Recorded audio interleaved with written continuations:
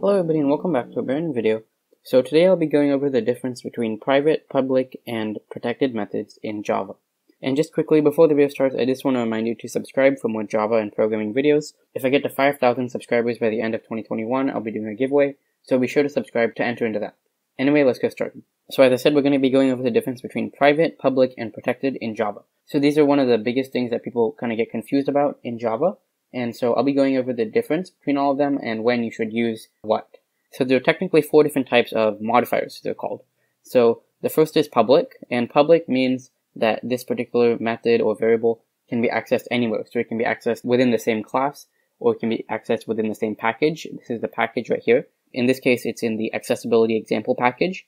And it can also be accessed in subclasses, and also just world public is what they call it. So that's what public methods mean. Protected methods are one step kind of more secure, and protected methods are available in the class, package, and subclass, but they're not available to the world. If you don't have a modifier, so if you just said like static void and then went on with everything else, so if I just deleted this word right here, if I just made it, I didn't say anything there, this would be taken as a default, and the default is accessible in the package and the class, but not to the subclass and not in the world. Finally, the most secure thing is private, and private means it's only accessible within this class, but not accessible anywhere else. So it's not accessible within the package or the subclass or the world. And so I'm going to show you just examples of how some of them kind of stop working because you move too far away, either outside of the package or outside of the class. So the first thing I'm going to run is the test. This is test.java. And for the main method, I have all these 3 methods, the public, protected, and the private. If I go ahead and run this right now, you can see all 3 work. Now if I go to my second one, which is called new class is in the same package right here, but it's not the same class. It's a different class but the same package. So for that reason, the public and protected will work, but I commented out the private because that will not work because it's private.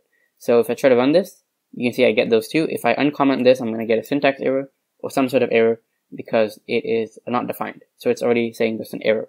So this is because we've moved outside of the class. Now if we move away from this one into new class 2.java, new class 2 is in a different package, so it's not an accessibility example, it's actually in the default package. You can see it right here. And if we try to run this, I will get the public method to work. So you can see it says hi, this is the public.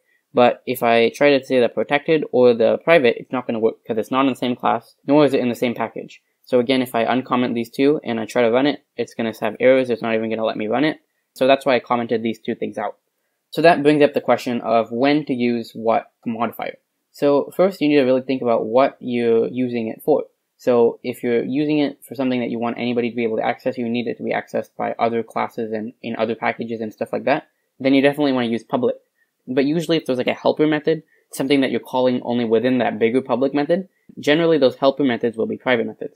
So for example, if I go back to my main test program, I have this public method right here. Say I wanted to have another method within here that I ran.